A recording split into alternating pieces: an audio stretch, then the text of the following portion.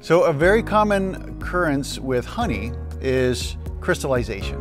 Crystallization occurs with real raw honey.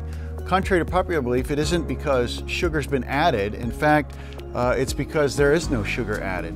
So sugar, table sugar, corn syrup, things like this are called sucrose, which is a complex sugar. It's two molecules, fructose and glucose, that form a single molecule called sucrose.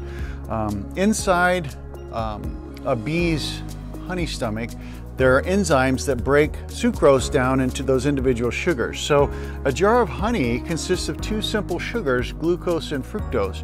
And at the right temperature, like 90 degrees inside the beehive, they maintain a state called homeostasis, which means that they stay in a liquid form.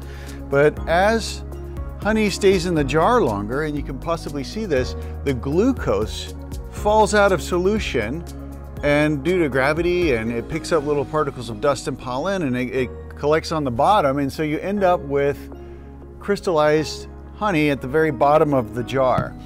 There's nothing at all wrong with this honey, and eventually this whole jar will probably crystallize. But crystallization purely depends on the glucose content in the honey. The higher the glucose content, which is based on the nectar, the faster it'll crystallize. To fix this problem, you can either just scoop it out, it's fine, there's no difference in the honey, or you can just warm it up in a pan of hot water.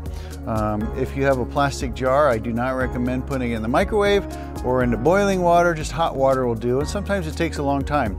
If it's a nice sunny summer day, just set them outside on your back porch and the sun will do its job.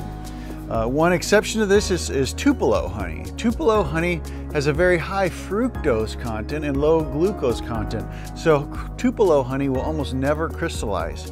It also is because of the low glucose level, Tupelo honey has a low glycemic index. So if that matters to you, then Tupelo might be your deal.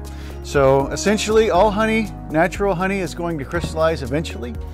Crystallization does not affect the quality of the honey.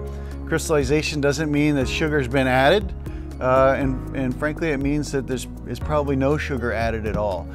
So if you do have this problem, just warm it up a little bit and you'll be good as new.